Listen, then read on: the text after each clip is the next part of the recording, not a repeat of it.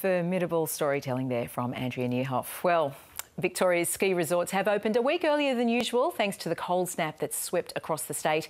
Heavy snowfalls have blanketed the area and made for perfect skiing conditions. Both Hotham and Falls Creek have gotten over 40 centimetres of fresh snow since Monday, and more than a metre is expected to fall in the coming week. To the rest of the weather now, and there were some showers overnight, with Cape Nelson recording 11.8 millimetres. Just some isolated showers over the state today, but dry in the northwest and East Gippsland.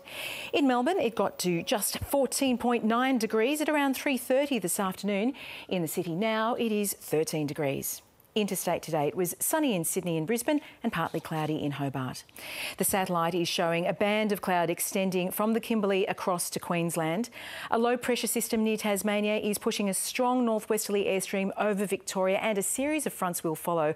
You can see that cold front. It'll bring showers right across the southeast and South Australia, with alpine snow at lower levels over us, Tassie and parts of New South Wales. For the capital cities, possible heavy falls for Adelaide and showers elsewhere. Back home, it'll be a wet day with widespread showers, although isolated in the far northwest and East Gippsland. The chance for thunderstorm in the west and north, possible small hail in the southwest. Showers will fall as snow above 1,300 metres, lowering to 900 metres in the evening, and fresh northwesterly winds, strong and gusty. On the bays, 35-knot northerly winds will ease to 15 to 25 knots during the morning. Waves will be between 1 and 2 metres.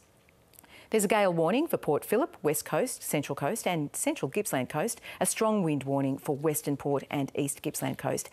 And there's a sheep graziers warning for large parts of the state. For Melbourne, it'll be a cloudy day with very high chance of showers in the morning, decreasing to a slight chance in the afternoon. A top of 13, down to 10 tonight.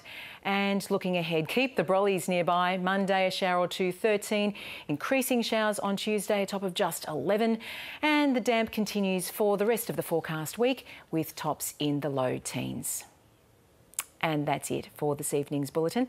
Thanks very much for your company. Have a great night.